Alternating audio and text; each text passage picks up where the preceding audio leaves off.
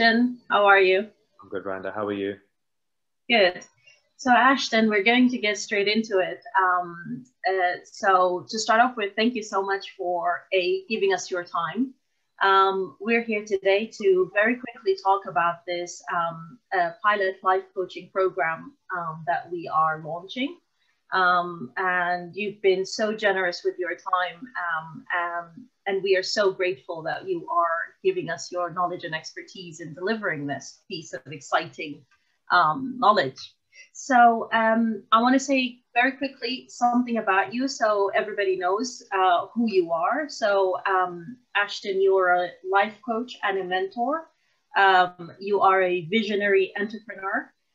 You have extensive professional experience in the real estate world, and you've worked with multiple organizations in different continents, Europe and the Middle East.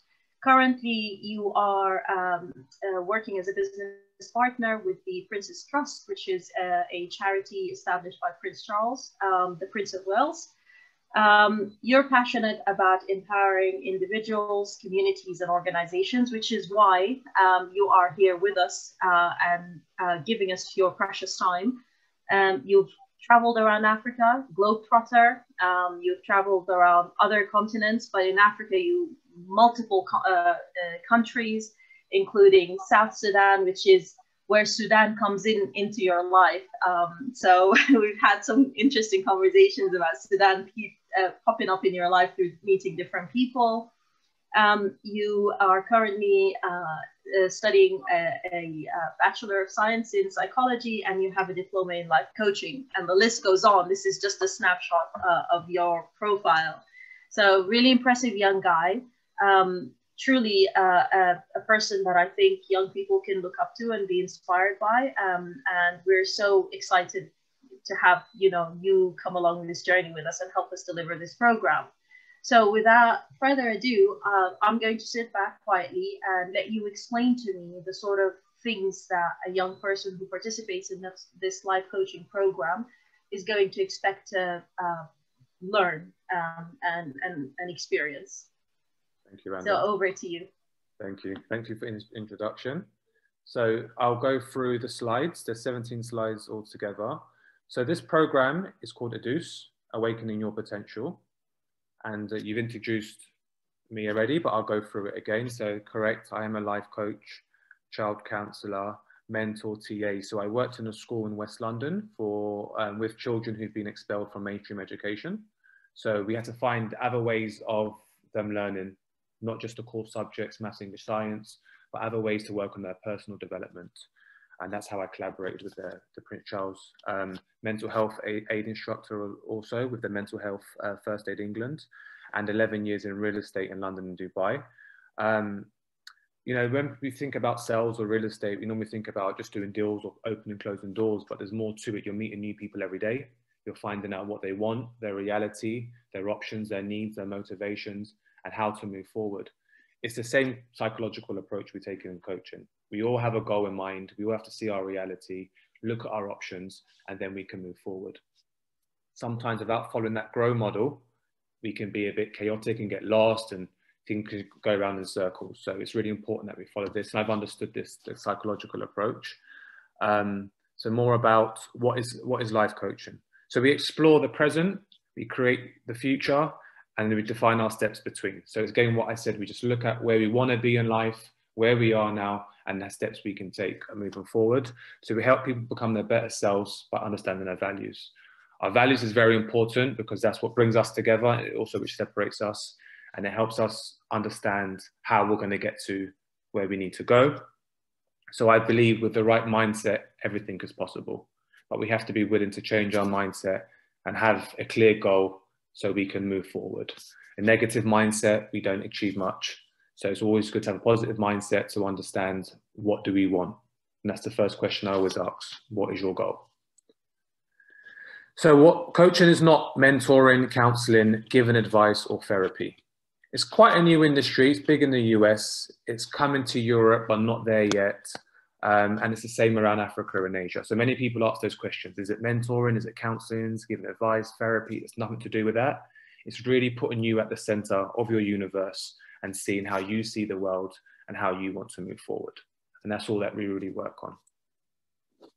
So adduce is a Latin word for awakening your potential. It means to bring out and develop. That's what the word means. So I've called a program after that, adduce. So what we do, the methods, we explore, I observe, you have options, you move forward. Similar to the GROW model, what I spoke about before. So it's really important that we understand everything and we look at our obstacles and understand strategies of how to overcome things and move forward. The 3 stages to adduce, we do self-discovery, self-worth, and then the ideal self. So we have to look at where we are currently, and then we look at our values and our goals for the self-worth, and then our ideal self, where we bridge everything together.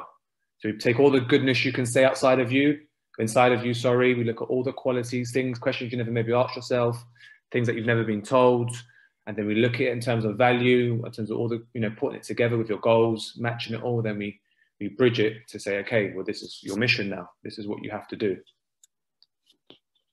So the foundations of adduce, it's a holistic approach.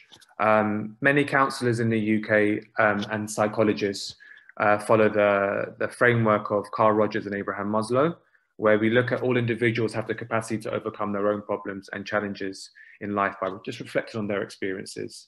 The closer we come to our self-image and our ideal self, the more congruent we are to our self-worth. So the more we match who we are to where we want to go and we understand it, the more chance we can really excel in life. Carl Rogers, the American psychologist, as well as Abraham Maslow, Carl Rogers believed that every person can achieve their goals, wishes, and desires in life with openness, empathy, and positive regard. And that's what myself and anaSudan will be giving all the young people that we work with. So this is, maybe you're familiar with this pyramid. For those of you that are not, this is Abraham Maslow, hierarchy of needs. And then you can see this is we'd never meet 100% of everything, but this is the ladder that we climb, you can say, to get to our self-actualize. And we go through this, to see where we are, where are we stuck? Is it love and belonging? Is there a sense of rejection maybe? But we work through that.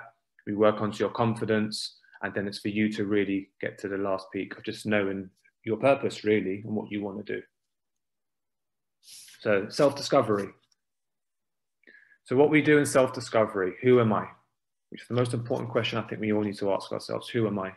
Why am I here? If I say, tell me something about you, there's more to you than just your name and your age and your nationality. So we really want to find out who you are. Who inspires you? We all have role models or someone that we go, wow, I wish I was like him, I wish I was like her. It could be a relative, it could be someone who's famous, but there's something in someone else that you really like. So we're going to look at that and why that's important to you. So why do they inspire me? Same thing, why is it important to me? And then we just go around to how would I like to be remembered? So, once we look at the long goal that you see in people, then we can see, okay, well, how does that apply to me? And we go through your self-worth. So we look at your goals. The most important part, many people get excited about this. You get a chance to really write down all the things you want to do in life. So we do some goal setting. And that's a process within itself. And then we look at your obstacles. Once we filter down your goals, we look at the obstacles that you may face and how we're going to overcome those obstacles. And the most important question is the why. We can do many things in life, but not understanding the why, it makes it meaningful in the end. We have to understand what's the real reason why I want to achieve these goals. It could be financial, it could be family, it could just be whatever your goal, your why is, and that's what's going to be your driving force. And then while we're working through your goals, we're going to look at your values, and that puts things a bit more into perspective of what you want to achieve and how you want to achieve your goals with what values. And then we look at some problem solving of things that might be holding you back, or people or other situations out of your control might be holding you back. It's a good exercise always to do that, because there's always going to be things around us which are distractions. And then the ideal self, where we bridge it together. So we do like a mission statement. So we've got really want to clarify how you see yourself living with your goals, understand all your gifts, all those things that you've got inside of you that are really great that you haven't really shared or you don't know how to share. And then a mission statement to really understand what your mission in life is, what you want to do, and then to get a very clear picture on your vision. What can you see long term? Your mission is what you're going to do maybe in the next 5 years or next year or so, but the vision, what do you really see long-term you want to come from your mission? And then, you know, we conclude with your purpose. So we just find out, like, who are you? You know, what's all this for? You know, again, we bridge this and we connect this with your legacy. We connect this with all the work you've done. So there is a process to this. And it's important that all the process is done to get to this stage, because this stage might seem a bit confusing if the work's not done before. So who benefits from Reduce? Individuals going through transition in life or career. So there is no age gap for it. We all go through transitions. We might be moving to a new city, new country, leaving studies, maybe university or college, changing jobs. We all evolve and go through different changes in life. It doesn't matter how old or how young you are. It's just a transition that we go through. So individuals who want clarity on the future and need support with their planning. So obviously it's very important to have a plan, get clarity, and just get sometimes a different perspective. And that's what really coaching is just getting a different perspective and looking at our options that I spoke about before. And last but not least, individuals that want to reach their full potential and maximize their performance. So it's really to be the best you can be. You know, imagine like an athlete, a footballer. He trains probably, or she trains Monday to Friday, and they play on Saturdays. You know, in the UK, they train twice a day. They work hard to get the best out of who they are and their team, and to be the best they can be. And that's the same with you. So you take the same attitude to yourself as an athlete does with his sport or her sport. Thank you. Thanks so much, Ashton. That was really good. Every time we talk about the program or what, you know, the different elements of it, I always get really excited. And I told you this, that I actually would like to get to do this program myself. Yeah. So I think I've got a few frequently asked questions. So if we jump straight into them. So one of the very first questions I've had is, so what is the benefit of life coaching? And I think you've answered that. I'm going to leave this and I'll come back to it in a little bit, but who should be taking part in our life coaching program? So that's a question I'm asked often. Well, for this pilot, we were going to do with regards to like an age range. So everyone's going to be at the same place in terms of their learning development and where they are in life. So roughly between 18 and 25 years old. That's the age range we're kind of aiming for this. So everyone can be in sync. And everyone has an opportunity to share their ideas and maybe meet up, and maybe they studied together, maybe they have mutual friends. So it gives an opportunity to really bridge people together.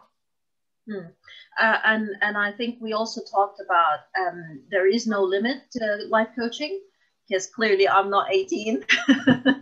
But we did say that, and you explained that quite nicely yesterday, that with the more experienced of us in our career, for example, you know, you see individual life coaching is more appropriate. And actually there are a couple of people that we're going to proceed and work with on a one-to-one basis. So anybody basically should not stop at, oh, I'm too old for this. Everybody should approach this program or similar program to go on this journey of discovery. Exactly. I mean, there's no age limit in terms of new ideas. There's no age limit to becoming a better person. That's just a mindset. You know, if you believe that, you could be 18 and believe that. You know, you might have someone who's 65 who says, I'm not giving up. It's like we spoke about yesterday. I think the owner of KFC only got famous or came to his success when he was 65. So there's no age limit to success. That's not in the blueprint. It's just your mindset and your willpower and your attitudes. Okay, great. And I would actually, I have to say, I would even encourage the older guys of us to come through and really seek this type of program, because I think there is more likelihood of, you know, us who have progressed in our career to kind of get to a point where we feel a little bit stuck. So it's a readjustment that I think will be quite beneficial, to just readjust, have a new set of goals in life, you know, and just rejuvenate really. And I think it'll be quite exciting. You give someone a bit of excitement.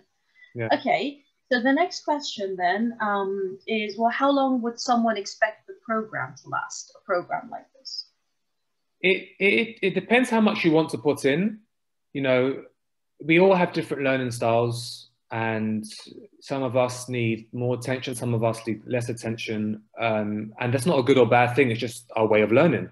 I mean, I've worked in a school with different types of learning, different types of children with different learning needs, and it doesn't matter as long as you're working.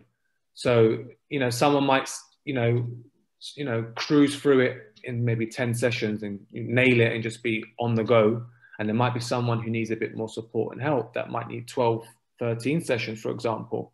But there is no rule. As long as you're working and you give a positive attitude, then you can get one back.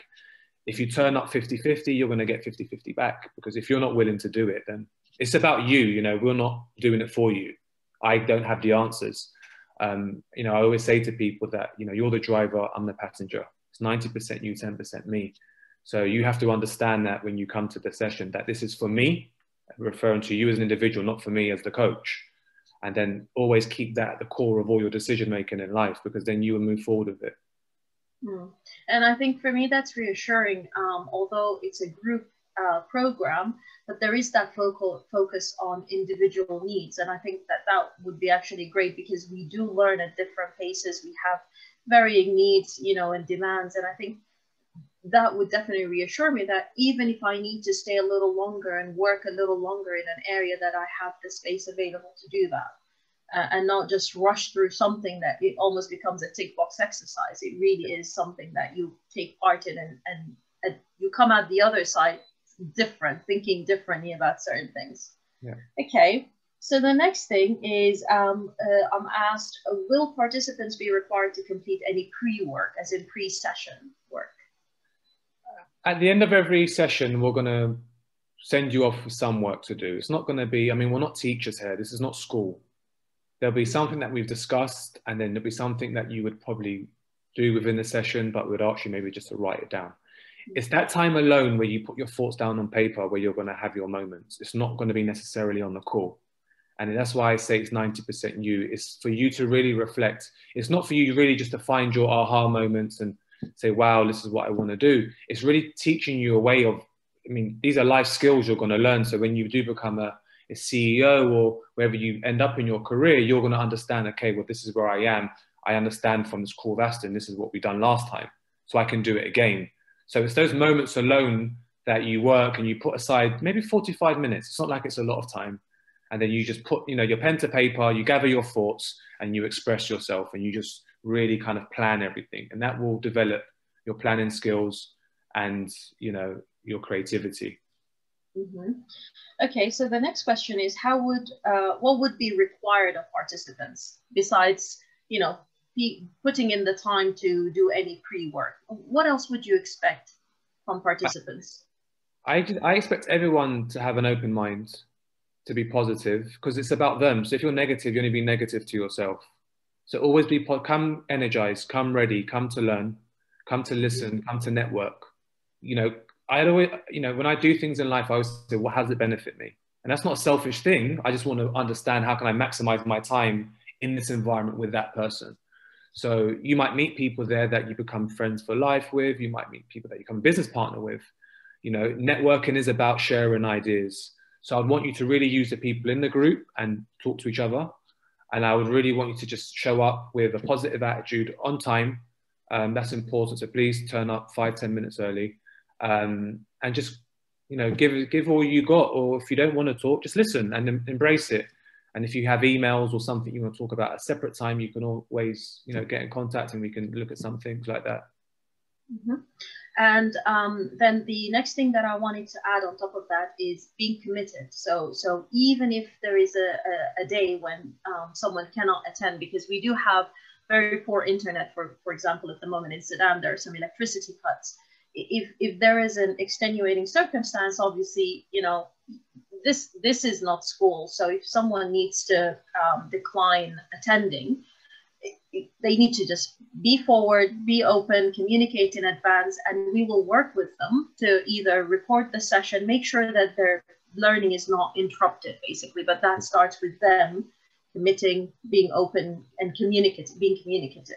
Yeah, exactly. So yeah, if there's any issues, just send an email and he said, just be direct and honest with us. And then maybe we can record the session so they can watch it another time.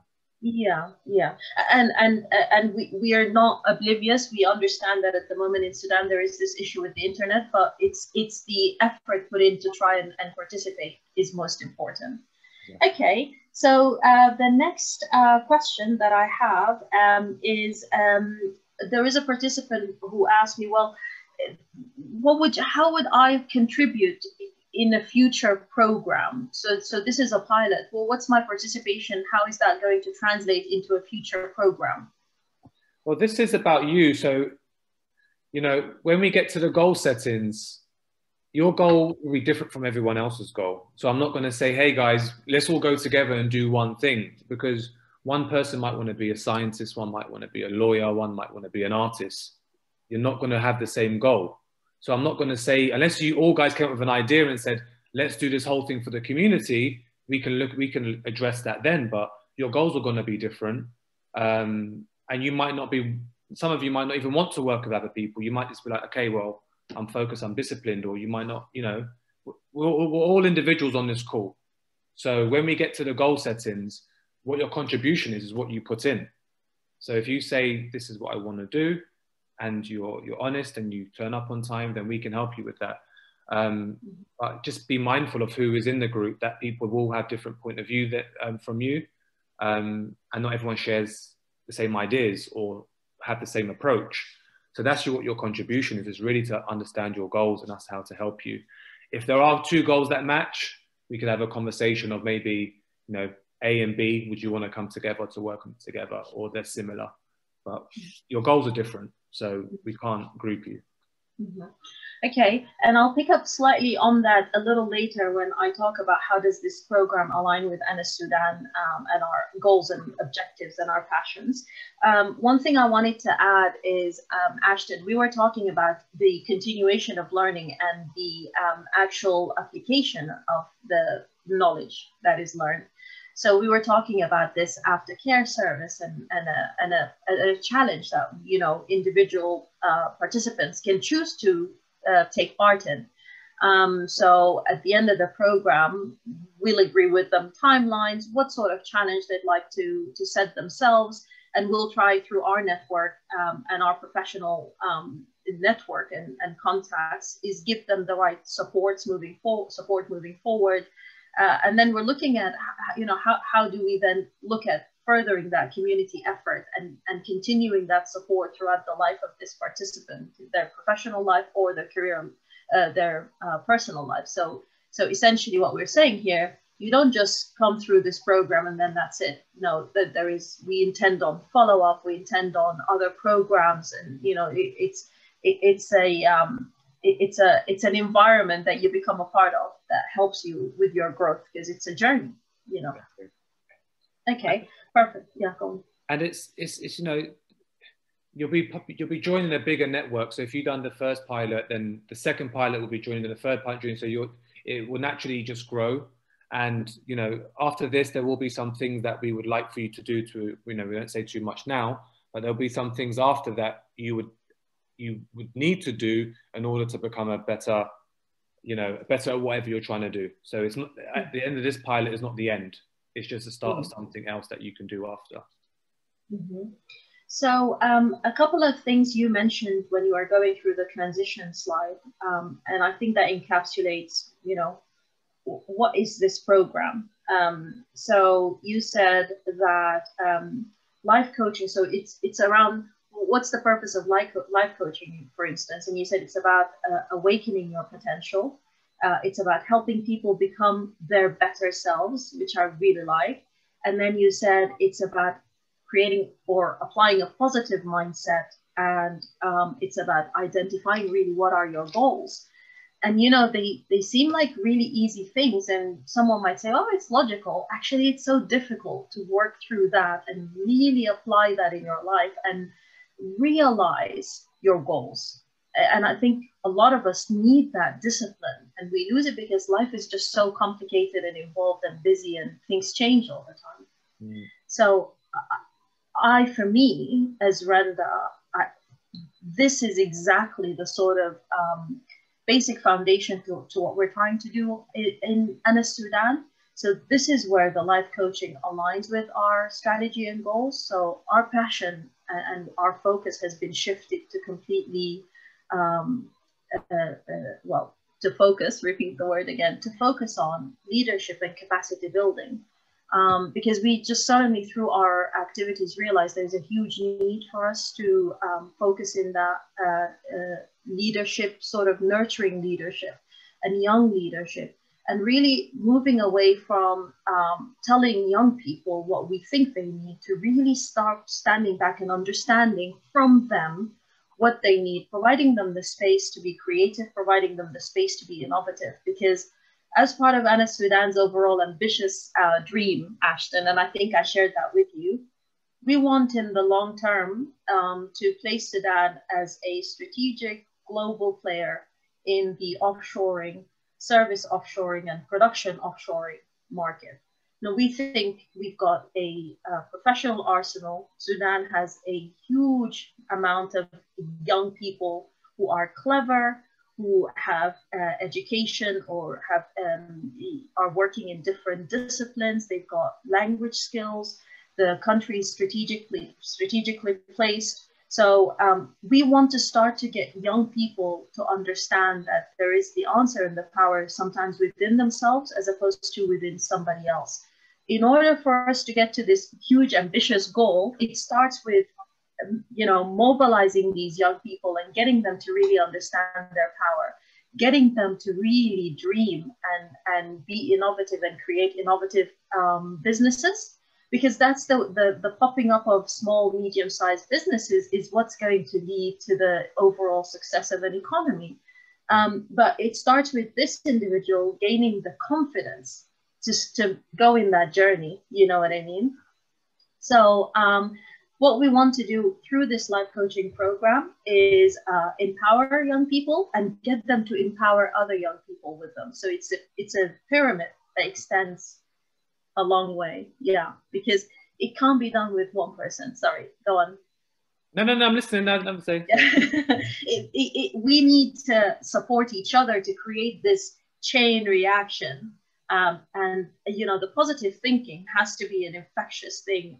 And really to understand the answer, no matter how difficult at the moment things may seem in Sudan, and they are, really there are a lot of answers within each one of us, and definitely lots of answers within the young generation. So I wanted to just add as to, the guys who are participating in the pilot, as much as we want to induce them with a lot of knowledge and learning from what we know, and we don't have all the answers, but whatever we know, we'll give them. And if there's an answer we can't give them and don't have the answer, something that we don't have the answer for, we will go and reach into our wide networks and get the answer. Yeah. But what we want them to do as well is help us in developing the future programs, because they are the ones who are going to benefit. They've got the answer, they understand what they need, and we will work with them to deliver and fulfill their needs, whatever that support may look like. And yeah, I think it's just very exciting, and I'm looking forward to it. I'm looking forward to starting. We've got a group of really exciting, I call them young leaders. I should say, Ashton, we need to galvanize more young men, because in Sudan, young women are a power and they're ready and hungry for learning. And so we need to mobilize some young men as well and get them to participate in these programs. But yes, I think it's going to be great. So thank you so much. And any last words from you? No, it's just concluded what we said before. I know there's distractions in Sudan, but there's distractions around the whole world. So really detach yourself and of all your distractions, your social media, and it's a time to just focus on yourself. We can all say there's always an excuse we can give for why we can't do something, but there's more reason why we should do it, because it benefits us.